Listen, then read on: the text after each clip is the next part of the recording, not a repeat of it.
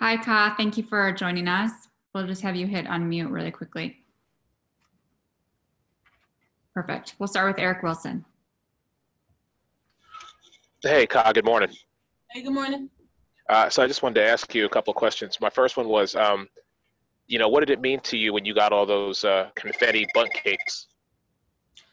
Oh my goodness. So if you know me, you know that's like my favorite place ever. It just meant so much for them to actually acknowledge me as a person and also as a WNBA player, and just to provide that for everybody and not just me, and me being able to share my favorite snack with everybody in the league. So it was great. I loved it.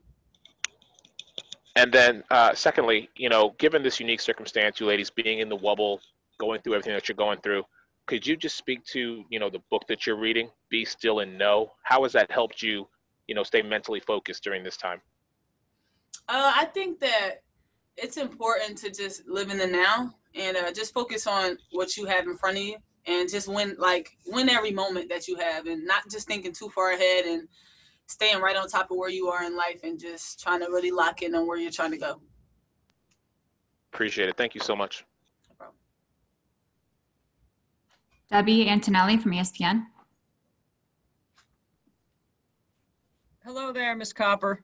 Debbie Antonelli. I want to ask you about your improvement, about Cheyenne's improvement, about Gabby's improvement. You got three players that have significantly improved from last year to this year.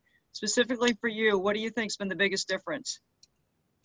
Opportunity. I think I've always been tried to be ready when my name was called, and it's just about the preparation for me. And I think as long as I had been preparing and just staying focused on what I could do and what I knew I could do and staying confident in that, and when the opportunity presents itself, I'm always just ready.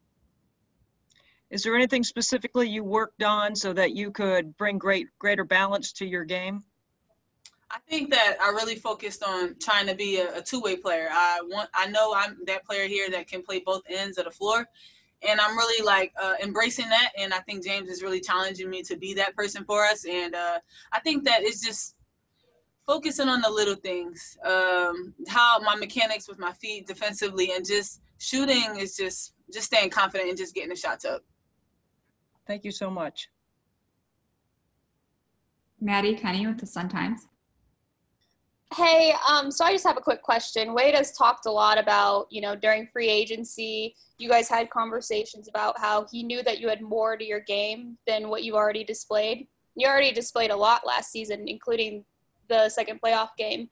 What has it felt to just kind of have this success? I know we're only 4 games in, going to be 5 games in tonight into the season, but what has it been to kind of be able to rise to this opportunity and, be a player that people are looking out for now?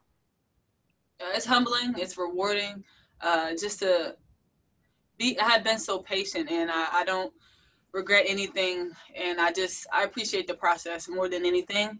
And I really can give myself credit to just always staying ready and staying locked in, never getting too high, never getting too low. And when I get the opportunity, just to be able to be there and be consistent. So I just have to give myself more credit than I usually do. And then a quick follow-up. When you talk about the process, what's been the hardest part? I think everybody wants to play, you know you're good enough, you're here, but it's just the sacrifices that you have to make. And a sacrifice that you make is to win the championship, whether you play 25 minutes or whether you play 2 minutes. You just give it your all, and you just try to bring that consistency to what you have to the team. Thank you. Jason Shaver. Kahleah, James Wade talked last offseason about you being one of the biggest keys to signing and making sure that you were on board. When he was recruiting you as a free agent to stay with Chicago, what appealed to you the most? I didn't hear the last part, sorry. When James was trying to make sure that you stayed and re-signed with Chicago, what appealed to you the most was staying with the Sky as opposed to looking elsewhere for a better opportunity? My teammates. I think that we have we shaped a great culture here. We just shaped a great genuineness and just a friendship and just that camaraderie. I think that we have something that no other team has. And I think that it was just important for me to come back after last season and just be with my sisters. I think that we have a family here. I think we've built something great over these years, and for me to leave it really doesn't make a lot of sense. Thank you. James K. Hey, Kahleah, thanks for your time. In a season that's a traditional season that's not stunted by a pandemic, you usually are able to see your former teammates either on the road, like when you go out, or when they come to you at home. In this situation, have you been able to reconnect with the Stu Dew and Katie Lou Samuelson, or just any of your former teammates now that you're all together in the bubble? Yeah, you see everybody around.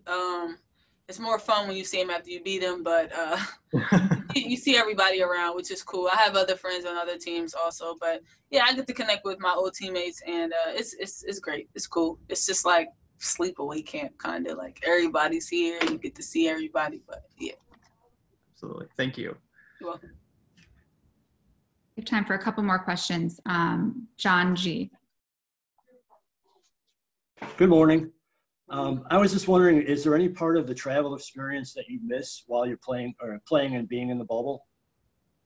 I could say I miss like different cities, seeing different cities, and but I don't mind the not traveling, because this season is so condensed, and it would take such a toll on our bodies just to be traveling so much. So I can appreciate just being in one place and playing, but I just miss like just different cities, seeing things different. Thank you. You're welcome. Debbie Antonelli, ESPN. Kahleah, what does Sydney Colson do for your rotations? I mean, you guys already play fast. Does she add something, or what will she bring that might be different or unique? I think, first of all, Sydney brings just the energy to our team. I think she just adds to the great culture and the great people that we have, which is important for us outside of basketball. But on the court, I think she just brings that defensive presence and just that pace. She's going to bring a great pace for us, where it's no letdowns when we make substitutions. So that's the great part about our team also, is when making substitutions, it's no letdown. And we're just going to she's going to keep the pace up for us, and she's going to play really good defense. Eric Wilson. Hey, Kyle, I wanted to ask you, going up against the Wings this evening, how important is it for you ladies to keep them from getting to the free throw line? Because this team right now is, they've got a streak going when it comes to free throws. I think that's a major part of our game plan, is defending without fouling. I think it's important. They're going to get a lot of shots up, and we're going to have to contest without fouling and make them shoot the shots that we want them to shoot. And just like you said, not fouling, I think that's going to be a really key, especially just watching other games and how they've come back into games. And if we minimize the free throws and the points in the paint, and we'll be okay. Great. Thank you, Ka. Thank you so much. Thanks, everybody. Thank you. We'll have Azurá Steves next. Oh.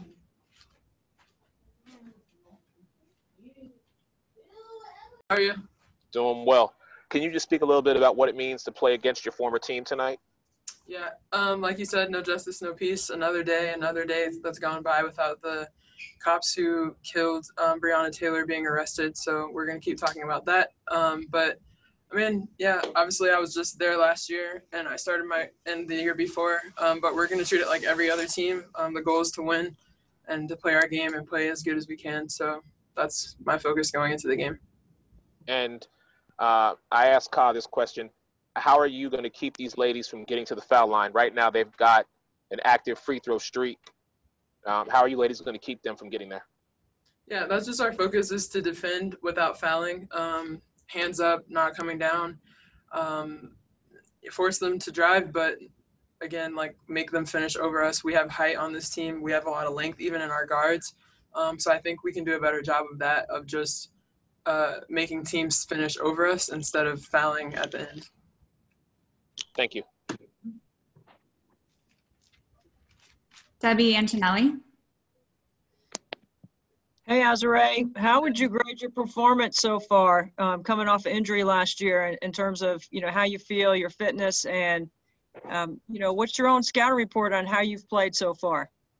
I mean, I feel good. I definitely got tired a little bit there the last couple of games, but I do feel pretty good coming off the injury, being able to play as much as I have been playing. I mean, my scouting report against myself, I guess, would just be, I don't know. I'm not really sure. I think I've done a little bit of everything. I've posted up. I've shot from the outside pretty well. I've taken things off the dribble. I'm good in the pick and roll. So I would just say, like, playing sound defense. I mean, I'm sure most teams are going to try to play me physical. That's always been in the scouting report against me. So, yeah. Azurá, that sounds like a scouting report for Satu Sabali that you'll face tonight. I know you might be matched up on her a little bit tonight. What would you need to do to be able to contain her? Yeah, I think I believe she's lefty, so forcing her right on the drives, but keeping a high hand on her, respecting her jump shot. I know she's missed a little bit, but she is a good shooter. I think she's just getting adjusted to WNBA play, but she's also really active on the boards as well, so we're definitely focusing on that. And honestly, just for their team in general, they rebound the ball pretty well, so we're focusing on that too, for her, but also for all the other players as well.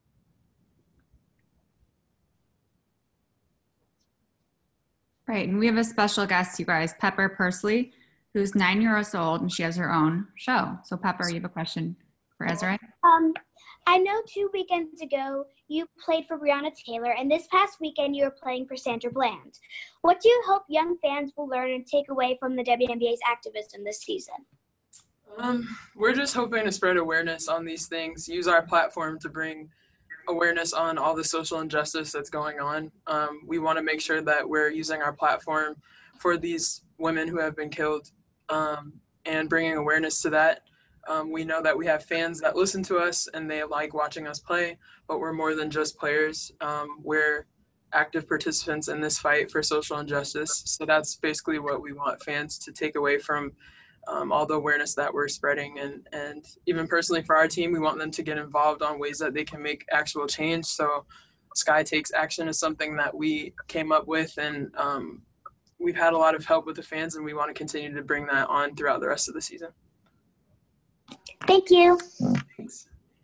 Thank you, Pepper. That was a great question. John G. Hi, Azurá. Hello.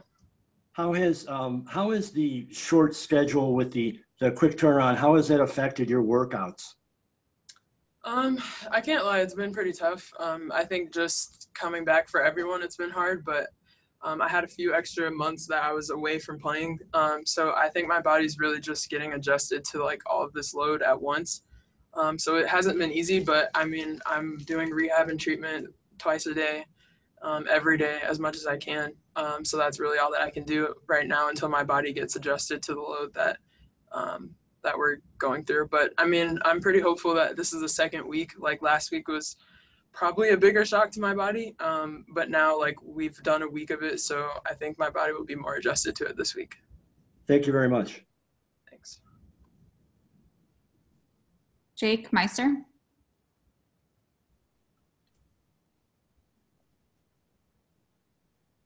Hi, Z. Sorry, I had to unmute there. With respect to just, you talk about the condensed schedule, right? How have this, kind of extended break between games, how has that helped you just kind of get your recovery back? Yeah, any time when I can just take a full day of doing like nothing, it's really good for my body. So whenever we have that, that's what I do. We were off 2 days ago, and like I didn't do anything. I didn't do treatment. I didn't do anything. I just let my body like rest fully for a whole day. And so I think with that, with getting back into moving around yesterday and then shoot around this morning and just treatment yesterday, like I'm feeling pretty good going into this week of games. And yeah. And off the court, I see you've been pretty busy on TikTok. Should we be expecting more content from you pretty soon? Yes, you should. I love TikTok. Me and Olaf's daughter, we made one the other day, but like our team loves doing them, which I love too.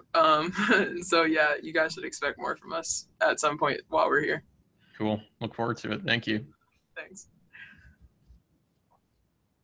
Okay, great. Thank you, Z. Thank you so much. Yep.